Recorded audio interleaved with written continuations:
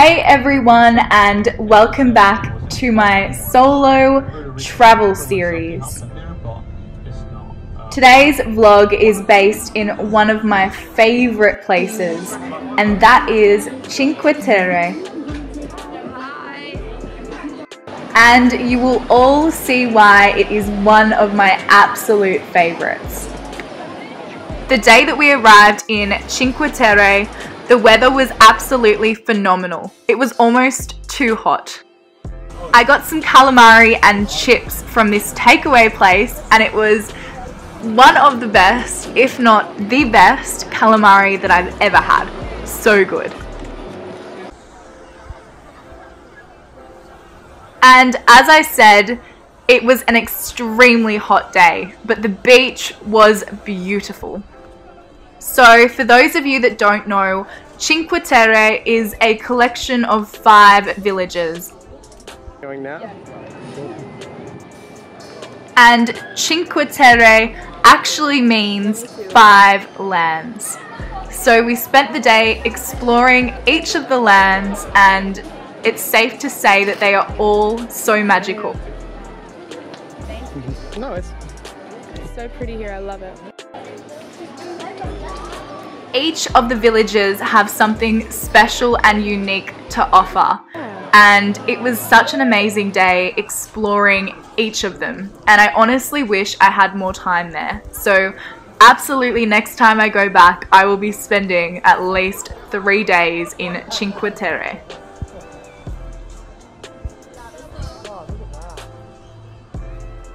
Another fun fact is that Cinque Terre isn't just a collection of villages, it's actually a designated national park.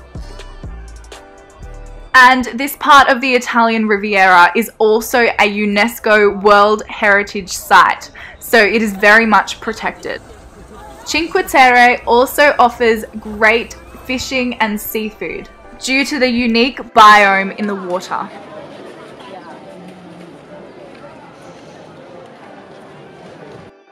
You can also catch a ferry from town to town.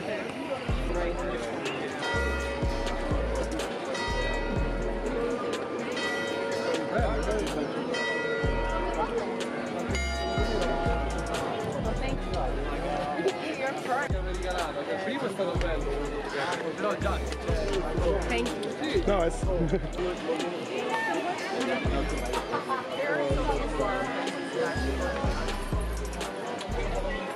And you guys know, how could I go to Italy without getting a gelato? No, I'll watch. It's pretty hard.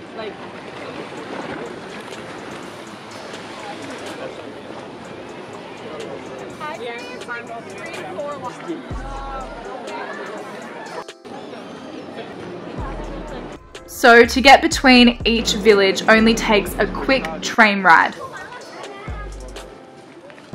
And you can also hike between each village as well, but it was way too hot for that.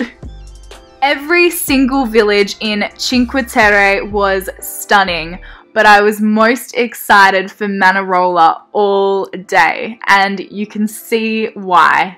The view is absolutely breathtaking.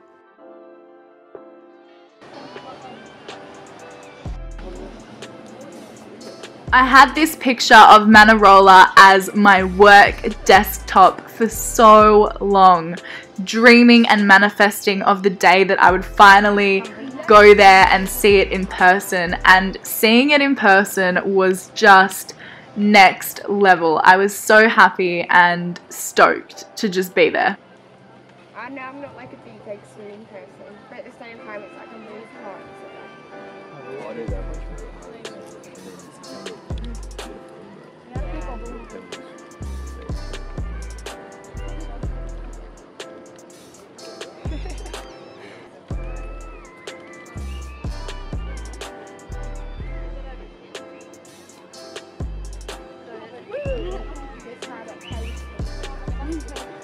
Yeah, thank you. You can see yourself here.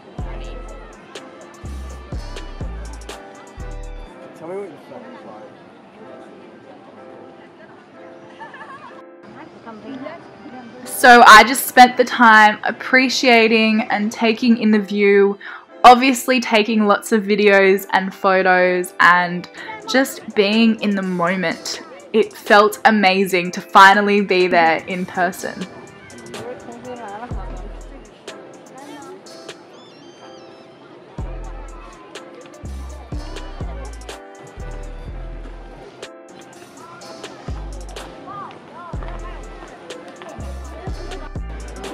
Another fun fact about Cinque Terre is that you can't renovate or paint your house. There's very strict regulations, and if you do, you might risk going to jail.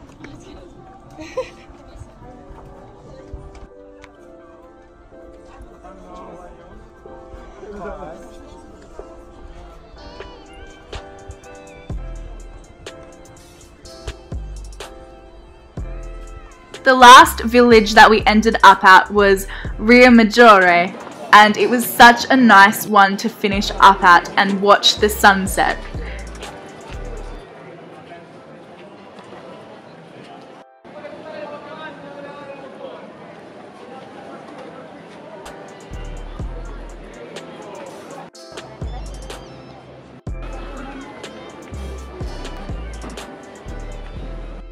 And of course, I had another gelato.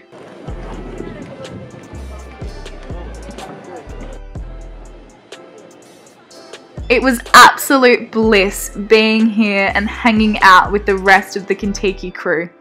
And I even made a friend on the way home. It's a Maltese. Maltese, right? Oh, you're so cute. I'm so happy. It was such an amazing day and I have such fond memories from Cinque Terre. Sweetie. Oh my goodness. She loves the camera. She knows she's pretty.